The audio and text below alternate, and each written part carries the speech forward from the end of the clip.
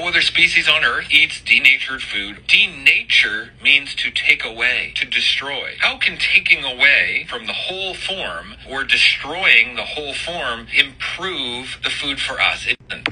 So humans are also the only species that have a much larger and much more complex brain than any other animal, which is why I'm able to use this phone to talk to you and my dog cannot.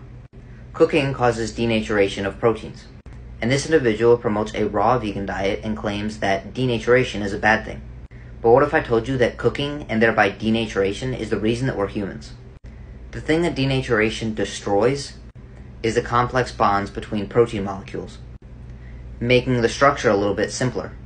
And this denaturation opens up the protein structures and makes it more accessible to our hydrolytic enzymes and increases the digestibility of the protein, meaning we will absorb more of the protein that we consume if it is cooked. Cooking will also deactivate anti-nutritional factors, which are simply just components of food that we are unable to digest and absorb, which could actually have a detrimental effect on our absorption of protein and micronutrients. These are things like tannins, lectins, and phytic acid, which are found in the highest abundance in raw fruits and vegetables.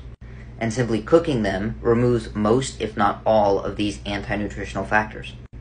And if you look at egg whites, we would only digest about 51% of the protein from raw eggs, whereas we digest about 91% of the protein from cooked eggs, because the denaturation from cooking makes the protein more bioavailable and easier to digest.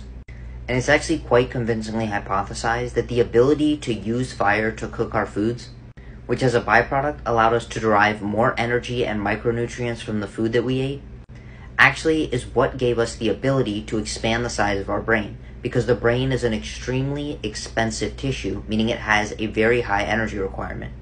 And it's actually thought that animal protein, because it's easier to digest than vegetable protein, allowed us to satisfy the demands of the brain, favoring its rapid evolution, meaning its growth in complexity, which is what allows humans to do things that other animals cannot. So the argument that other animals will not eat denatured food actually favors the idea that it actually is the consumption of denatured food as a byproduct of learning how to cook that increase the amount of micronutrients and macronutrients that we could absorb, giving us the energy to fuel the expansion of the human brain. And if you'd like to learn how to take control of your health and energy, send me a DM to sign up for coaching.